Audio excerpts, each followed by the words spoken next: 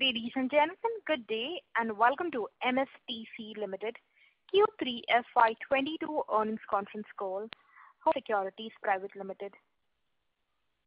As a reminder, all participant lines will be in the listen-only mode, and there will be an opportunity for you to ask questions after the presentation concludes. Should you need assistance during the conference call, please signal the operator by pressing star then 0 on your touch-tone phone. Please note that this conference is being recorded. I now hand the conference over to Mr. Dipesh Kashyap from Equirus Securities. Thank you, and over to you, sir. Yeah, thank you, Lizanne. Good afternoon, everyone. On behalf of Equirus Securities, I welcome you all to 3Q FY22 earnings conference call of MSTC Ltd. From the management, we have with us Mr. Surendra Kumar Gupta, Chairman and Managing Director, Ms. Bhanu Kumar, Director Commercial, Mr. Subrata Sarkar, Director Finance, and Mr. Ajay Kumar Rai, Company Secretary. We'll begin the call with opening remarks from the management, and then we can open the lines for Q&A. I now hand over the call to Mr. Surendra Kumar. Over to you, sir. Yeah, good morning, all our investor friends. I'm sure you all must be delighted after seeing the third quarter results, and whatever faith you have posed in the company, so you will see that the results are basically coming. I mean, that should reaffirm your faith in the company's futures. Our total revenues have increased on a very, very positive note, a rise of around 67%. I mean, I'm talking about the standalone basis. And I will talk about the consolidation basis, then the revenues have increased by around 45%. So that is taking the FSNL as well as our JV company MMRPL together. Marketing for MSTC has temporarily increased from 97 crore to around 185 crore. But this is a temporary increase because of few obligations from the earlier entered contract. So now these marketing volumes will be comparatively lesser and lesser in times to come. But if we see the e-commerce, we have always been telling in all our investors, Concalls also, and every form that MSTC is primarily to e-commerce. So there our revenues have grown from 137 crore approximately to more than 205 crore. That's a growth of around more than 50%. So that's a quite healthy jump. Our profit before tax has increased from 67 crore to around 142 crore. That's a jump of almost more than double, under 12% jump. Profit after tax has taken jump of 156%. And if you see the provisions, our provisions also are decreasing. And whatever provisions are there, so those provisions will be basically, except very minor sum, most of the provisions will be over in the current financial year. So the next year you should be able to, we are expecting a better financials as compared to this in terms of the, not only the business, in terms of the profitability also. So another highlight is, our subsidiary company FSNL is also doing quite well. They are basically the supporting arm of our integrated steel plant. Because of the better volumes in the steel plant, FSNL, and of course certain operational efficiencies at their end, they are also doing good. So overall, the combined profit for the company, the combined revenues for the company are very, very robust.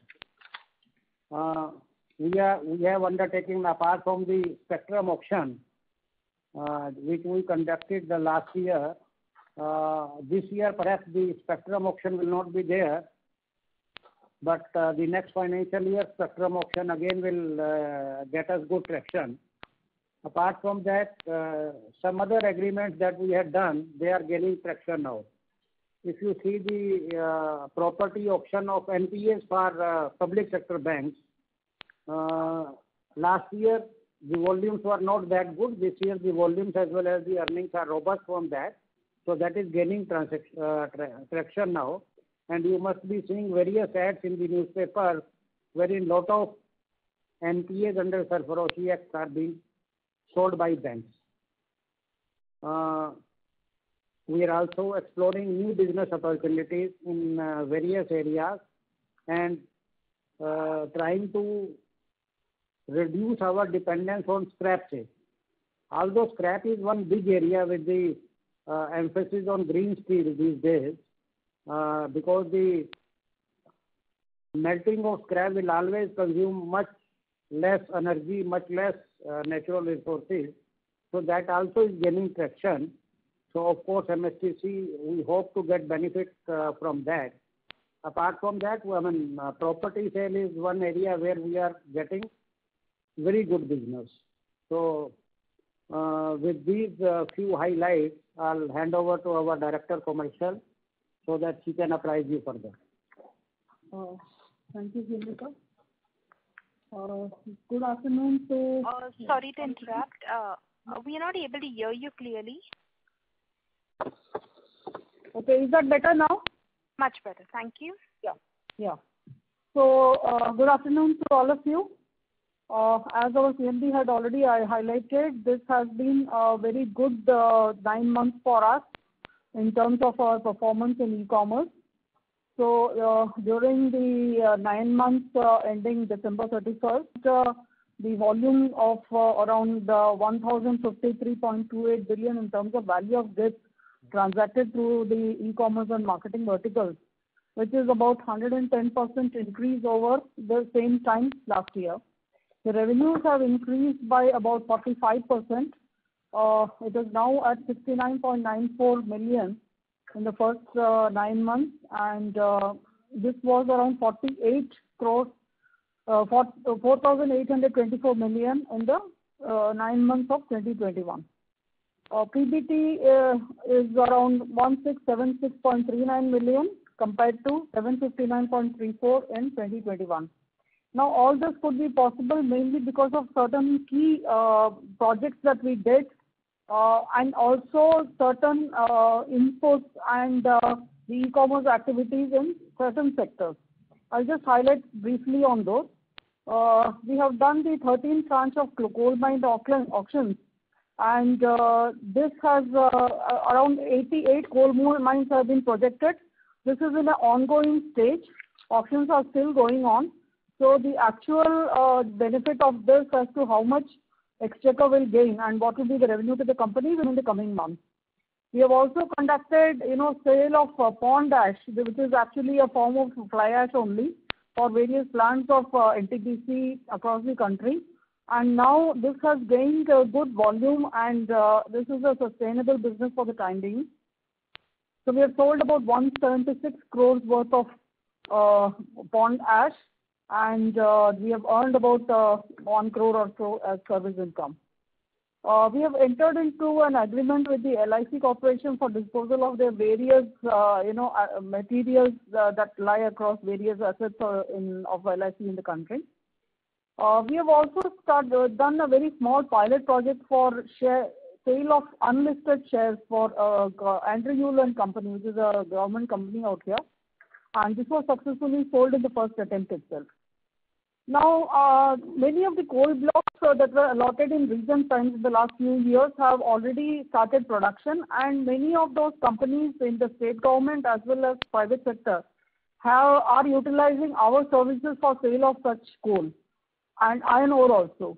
So Odisha Coal and Power is one such company with whom we have entered into an agreement, and we will be conducting one event per month for sale of their mines coal.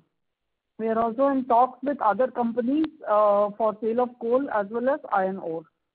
Kerala Forest Department has sold some sandalwood during this last quarter, and that has also gained some substantial revenue for the state.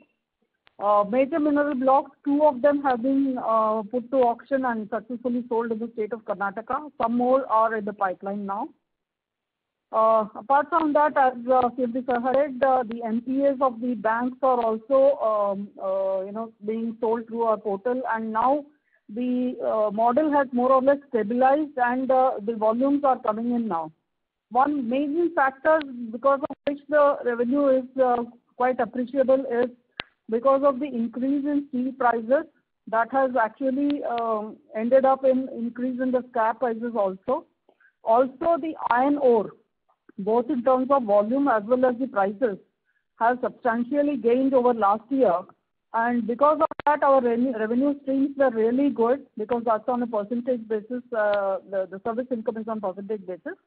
And the number of coal auctions that we are conducting, which again is a stable business for us, that has also increased in the last 9 months. So because of these factors contributing majorly to e-commerce, the revenues are quite good. And as already said, the marketing activities are slowly being closed down, especially the 2 models. And after probably this year, after the 4th quarter, there will not be much of activity in that segment. So we are fully committed to focusing on the e-commerce activities with newer products and business models. Thank you. Good afternoon, everybody. So let us now discuss about the financials. So first of all, standalone financials for the 9 months comparison, what we are doing as compared to 2021 to 21-22. The total revenue has increased from 2445.31 million to 4092.39 million. That is a jump of around 67%, supported by EBITDA pre-provisioning from 1094.33 to 1697.92. That is a jump of around 55%. Provisioning has gone down from 348.41 to 217.86. So contributing to PBT. PBT has gone from 671.06 to 1425.11. It is a jump of around 112%. And PAT from 345.62 to 887.49, a jump of around 156.78%. And thereby EPS from 4.91 to 12.61. And cash profit jumping from 714.86 million to 1134.92. If we look at the segmental part, then we can see that revenue from e-commerce has grown from 1369.16 to 2056.65, a jump of around 50%. The breakup e-auction e-sale 1174.28 has grown to 1807.20. E-procurement has grown a little bit slight later, 74.10 to 43.50, and others from 120.78 to 205.95. Although revenue for marketing has gained little bit, but it's a one-time phenomena, and we are already, as discussed, we have already tapered it down. And with that, profit after tax has come up from 345.62 to 887.49. Now let us look at the consolidated result, that is result of the group as a whole. Here where the total revenue has grown up from 4824.98 to 6994.83, that is a jump of around 45%. And EBITDA has grown up from 1331.82 to 2109.24, that is a jump of around 58.37. Provisions, it is down by 28% from 360.17 to 256.98. Share of JV, where also JV has shown a positive side, and from red which has converted into black, that is loss of 12.46 to 0.67 profit. And with that, PBT comes to 759.34 to 167.39, a jump of 120%. And PAT has jumped 178% from 371.33 to 1031.57. And combined EPS again has jumped as a 178% from 5.27 to 14.65. And the cash profit has jumped from 874.76 to 1439.71. And that's total all from our side. Now, hand it over to you. Should we open up for questions? Yes. Thank you. Ladies and gentlemen, we will now begin with the question and answer session. Anyone wishing to ask a question may please press star and 1 on your touchtone telephone. If you wish to remove yourself from the question queue, you may press star and 2. Participants are requested to use handsets while asking a question. Ladies and gentlemen, we will wait for a moment while the question queue assembles.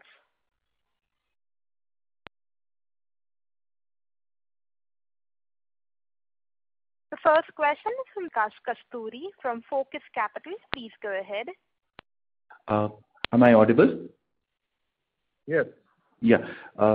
First of all, congratulations on a fantastic quarter.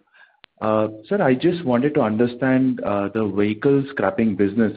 So, for example, what is the cost of setting up a center? How many vehicles can be scrapped in a year? And, have the government's vehicles started getting scrapped? And is this line of business working capital intensive? And what is the roles and responsibilities of MSTC and your JV partner?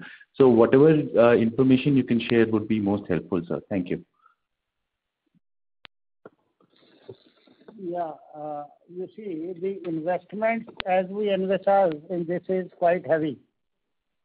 As the government of India is laying great stress on vehicle scrappage.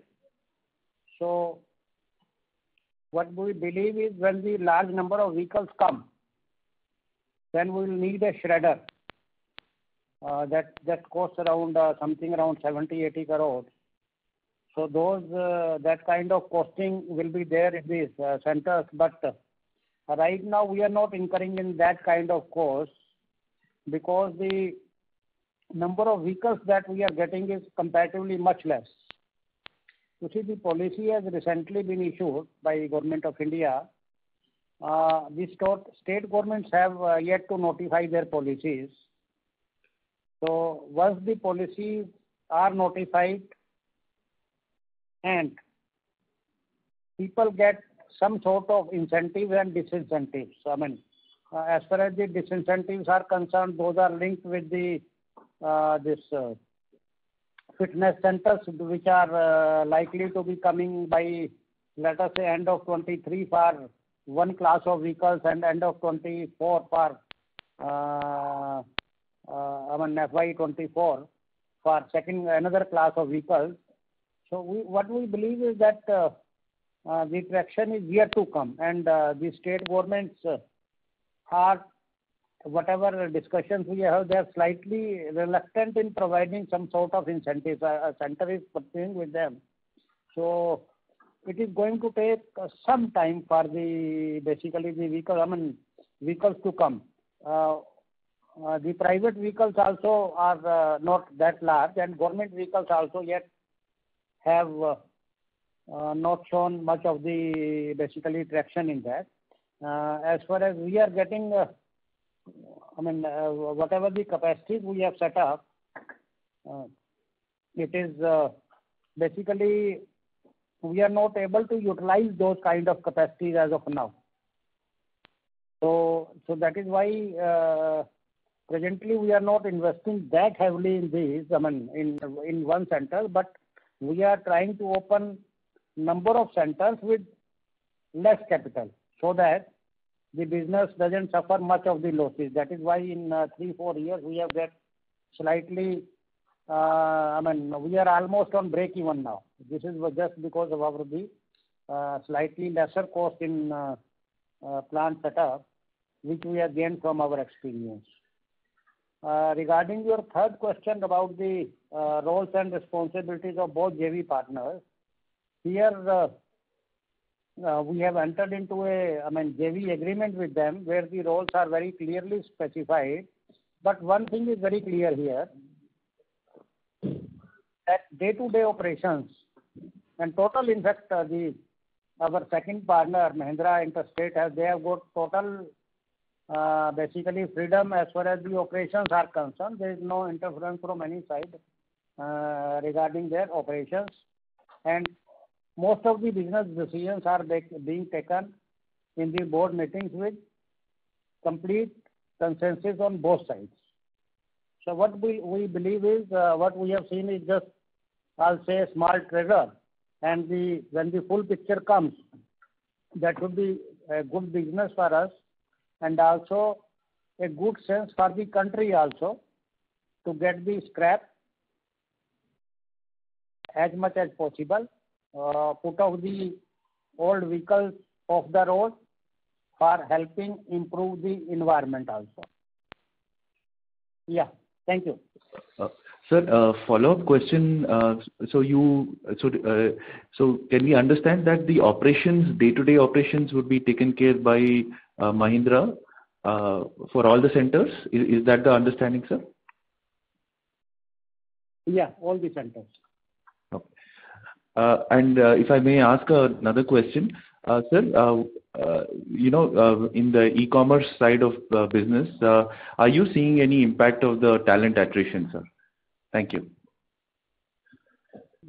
Yeah, I mean, we are seeing something, but not that large as in private IT companies are there. We are seeing some attrition, but not that significant. I mean, it's not so significant to impact our business or operations. Thank you, sir. I'll come back in the queue. Okay, thank you. Next, please. Thank you. The next question is from the line of Dixit Doshi from Whitestone Financial Advisors Private Limited. Please go ahead. Yeah, thanks for the opportunity. Am I audible? Yeah. Yeah. So congratulations on a good number. My first question in the e-commerce segment. So you mentioned that the scrap prices were good, and also in other than the scrap, in iron ore also we have a percentage of sales as a service income. So can you elaborate what percentage of revenue comes as a percentage of revenue, and what percentage of e-commerce revenue is a fixed price revenue? Actually, the revenue model for each product or each service is defined by the roles and responsibilities that MSTC has to undertake. So if it is a very complex kind of a portal, then there are some fixed charges as well as percentage charges. But if it is a very routine kind of a thing, as in the case of iron ore, that's why I mentioned iron ore, it's a percentage because it's a very normal kind of very stable model which has been there for almost 8-10 years now. So it is very difficult to say that which product has which kind of revenue model. It is a combination of both. Yeah, but let's say in current quarter our revenue from e-commerce is around 80 crore. So is it fair to assume that more around 50-60% of revenue would be percentage of revenue, and the balance would be fixed price? See, as I said, a broad percentage number will be fine. See, if you see sub-segment of e-commerce, scrap and iron ore will be on percentage basis, but the rest of it is a combination. So it is very difficult to estimate the percentage like that. Okay, and how much would be scrap and iron ore of the total revenue? Scrap is about 40-50% is our total earning. And iron ore, as I said, the last 9 months were very, very good, and that's why it has seen quite an impressive performance. But that may not be the factor every year. This year, that has been the major factor. Okay. Okay. My second question is, now this last quarter in Q2, we have mentioned that the risky receivables, which you used to mention around 100 crore, has come down to 25-30 crore. So how much it would be now? Can you repeat your question? So in Q2 call, you have mentioned that the risky receivables from the marketing segment was around 25-30 crore only. So has it come down further? Yeah, it has come down substantially. Now what we are left with is just about 13 to 15 crores, which will be provided for in the last quarter. Okay, so from next year onwards, whatever receivable would be there would be either e-commerce or in marketing, it would be 100% BG back, right? Yes, that's true. Okay. And this quarter, in standalone operation, we have around 11 crore of other income. So is there any one-off or it's a normal treasury income? Basically, let me answer you. Basically, the other incomes are generally not as standardized type of thing. It keeps on fluctuating, but we hope that this type of revenues will keep on going. But of course, it may fluctuate. It is not part of our operating income. Okay, but this quarter in 11 crore, it's mainly interest on our treasury, or is there any one-off? Pardon? This quarter, the other income was 11 crore. So it's mainly the interest income on our cash book, cash balance, or is there any one-off income in this? Basically, it's a mix of all. Basically, we have certain dividend income also, certain treasury income also. It's a mixed bag. That much I can say. Okay, and last question from my side. Any update on sale of FSNL? So, the Government of India has already in a consult decision, and in that particular EGM, we have taken a consent of the shareholder also. You all are aware. We have given this to the stock exchange also. So the process is now triggered in, and it is on the track. So as and when the new processes and all these things are happening, we will let you know through our bulletin in the share the BSE section. So we will let you know. Okay. All day. Okay, that's it from my side. Thanks. Okay, thank you. Thank you. The next question is from the line of Manbadhar Bed from Laurel Investment Advisors. Please go ahead. Good afternoon, sir. Congratulations on a good set of numbers. So just wanted to understand on the e-commerce side, since we are into multiple domains on the e-commerce side, so could you give us a breakup into which segment contributes how much in terms of revenue to us? And sort of maybe even if you could give a breakup of the segments which you see sustainable and which are kind of, maybe a one-time kind of an income. So that will help us understand this business a little better. In e-commerce, basically we have a scrap sale, which has been our forte traditionally. We are also into e-sale of coal, iron ore, and a lot of other products like the blocks, assets, forest produce, where a lot of minerals, etc. And we also have a very customized e-procurement portal, which has not gained much traction because of the presence of GEM. As far as scrap business is concerned, I have been saying repeatedly, the income is about 40 to 50% total revenue of e-commerce. Out of that, about 40 to 50% is from scrap sale. Then about 20-25% is from e-sale, but this again is a combination of fixed price sale as well as percentage basis. As I said, this depends on what kind of service we are giving. And e-procurement, we do not envisage a big growth in that area. So as far as scrap is concerned, this again is linked to the steel sector. If the steel prices go up, the scrap prices also go up. And since it is a percentage basis, then because of that, the revenue will also be good. Now, iron ore and coal are such things that, the market forces decide as to how they will perform. And regarding our customized portals or other minerals and all, again, it depends on the market economics. So the basic breakup is 40 to 50% from scrap, about 20 to 25% from e-sale and the rest from other revenue streams. This is the breakup, and we are now focusing more on this e-sale business because properties has gained some traction now, fly ash properties, and a lot of raw materials we are selling. And earlier, some of the raw materials of private sector was being sold directly by them, but now they are also seeing some value in our services, and increasingly they are utilizing our services. So maybe in coming years, the e-sale segment will go up. Fair enough. This bit that you mentioned, the private sector seeing value in the services that MSTC provides, can you sort of elaborate this a little more so that we can understand what is it that MSTC brings to the table? Jindal Steel is one such company who has utilized our services for sale of iron ore. We are in talks with certain Tata Group companies also. And a lot of people who have taken iron ore and coal blocks and other mineral blocks have approached us.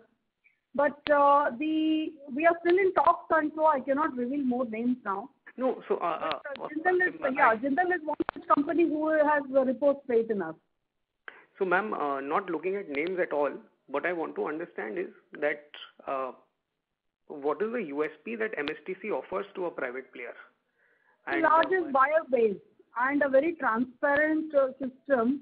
It's very user-friendly and very transparent system, which people see to be good for their business, for their sale, and for sustained, sale of material, raw material.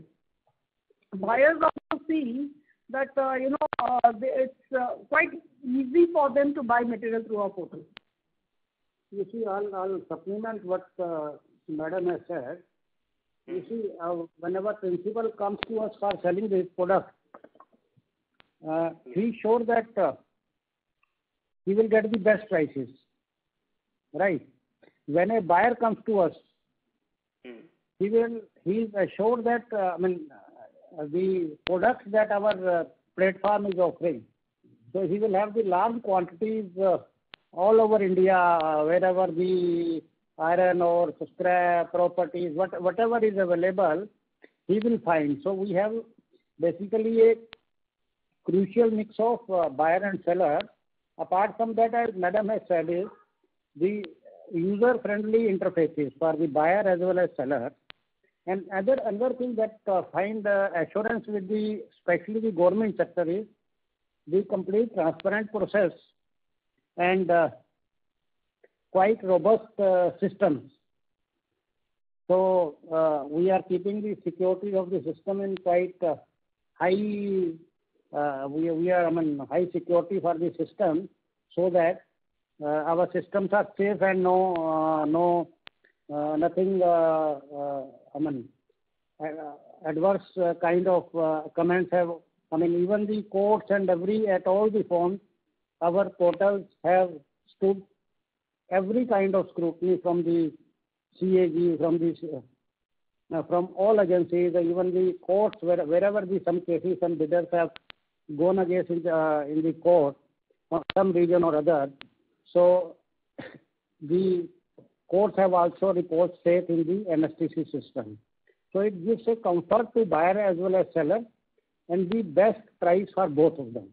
That is one USP of the MSTC. That is why the people are coming to us.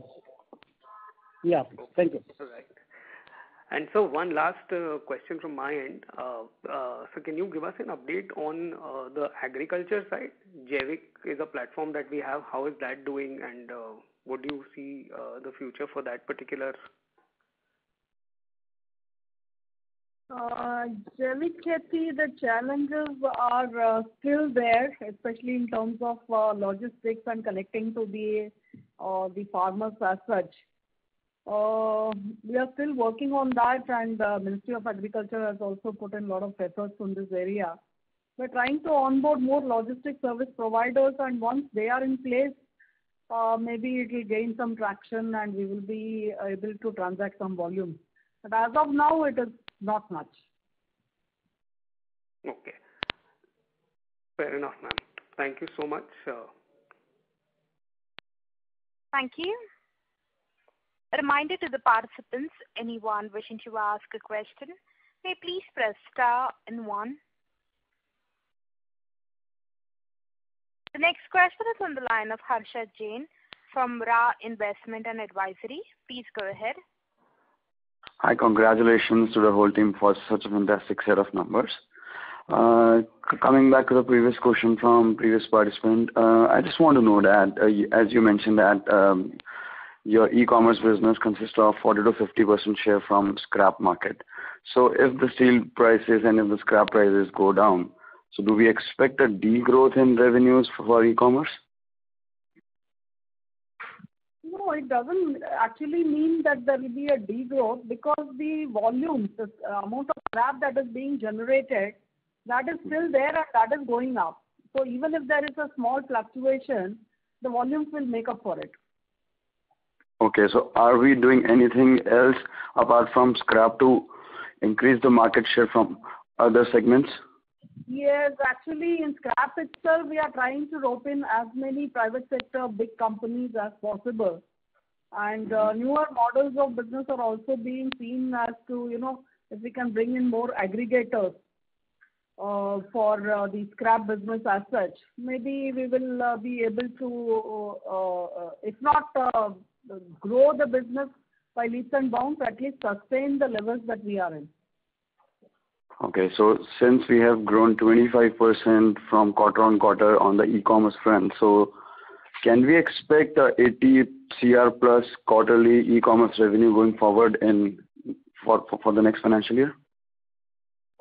Actually, that will be difficult to say because this last quarter, as I mentioned, has been the main contributor has been iron ore sale, which was very, very good both in terms of volume as well as in terms of prices. So now that has slightly dropped and stabilized. So I'm not too sure whether so much iron ore will be mined and will be put up for auction. So it depends on the iron ore mining companies and the prices, what will be the prices in the next year. So it's very difficult to say at this stage. But we have other things lined up as well, such as NPA auction and NME auction. They are there. The NPA auctions are there. The coal auctions are there, and other minerals also. And more and more, private players are coming for sale of their minerals. So those things are there, but it will be difficult to say whether it is going to be 83 crores or 100 crores or 50 crores. What I can say is the business is sustainable, the models are sustainable, but the volumes, the market forces will decide. Okay, and one more question would be regarding the dividend payout. So this quarter we paid a dividend of 6.5 rupees, which translates to almost 43 to 45 CR, which is almost like 100% of our profits for current quarter. So can you throw some light that why there is such a huge jump in dividend payout ratio, and will this be a new norm going forward? There was a long, after we got listed, the first year there was no dividend at all, if you can remember. And our management and the board felt they felt that the investors should be rewarded, and they have showed reposed faith and confidence in our company. So as an endeavor to that particular thing, and it has been thought by the management. So let us have some kind of reward for our investors who have shown such a keen interest in our company. That's the philosophy working behind that. So that we are hopeful because the results are very good. So that is also the driving force for such a high dividend. So what will be the dividend payout ratio for maybe financial year 23? You see, that cannot be presented as of now, but I will say one thing, and in supplement to what our DF has said is, the model of business is such that the investments required is not that large, right? Yes. Most of the investments that we are making is in our JV company, right? So we'll always, having enough surpluses so that to reward the shareholders. So that is what we We expect as on date. Okay. I think I have replied your queries, sir. Yes. Thank you so much. And one last question would be, can you provide some insight on cash on books at the end of December 31st? Yeah, because December, as per the SEBI guidelines, we have only drawn up our PLs and all these things. So we have to wait till the March result. But that much we can say that from our company side, we are better placed, and you can see from that cash profit that we have shown you that there is enough sustainable cash for the company as of now. Okay, and one last question would be, can we expect some kind of big revenue for next financial year from scrappers thing? So as you see that in the Concall results, that already the company has come up from the red to black. It has shown profit. So, but that will of course any payout from their side will depend upon how much investment is required. No, I was asking that how much centers can we expect by end of next financial year, and how much revenue do we expect, like probably 500 CR, 1000 CR? So I think we are trying to expand pan India, and we were just waiting for the response of the government policy. As earlier in this Concall, our CMD has already highlighted, the state governments are yet to come up with their corresponding guidelines in this regard. So as and when this is coming up, we will be doing, but we are ready. We are poised for pan-India growth, and we can have, at the back end, we can immediately go for this expansion. So we are ready for that. That much we can tell from our side. Okay, thank you so much, and all the very best for future. Thank you.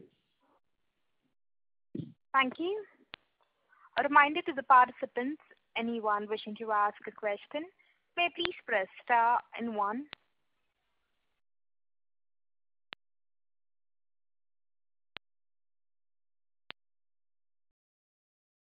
As there are no further questions, I now hand the conference over to the management for the closing comments.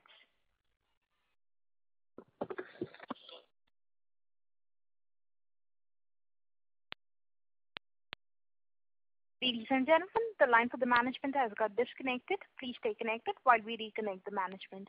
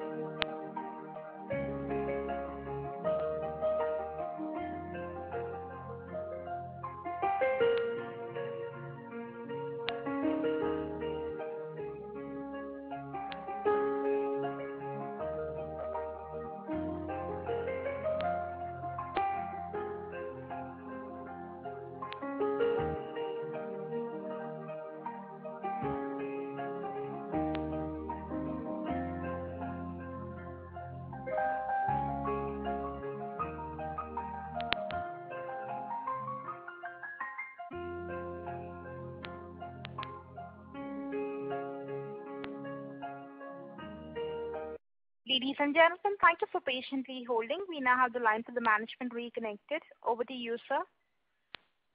Yeah. Basically, as saying that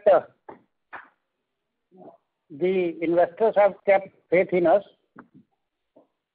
We are working very hard, and all our employees are working very hard to provide best services to all stakeholders in our portal, our e-commerce services. And we hope to further better our results in the coming times. And the faith that investors have kept in our company, we want to give them good return. Thank you. Thank you. Ladies and gentlemen, on behalf of Equirus Securities Private Limited, that concludes this conference call. We thank you for joining us, and you may now disconnect your lines. Thank you.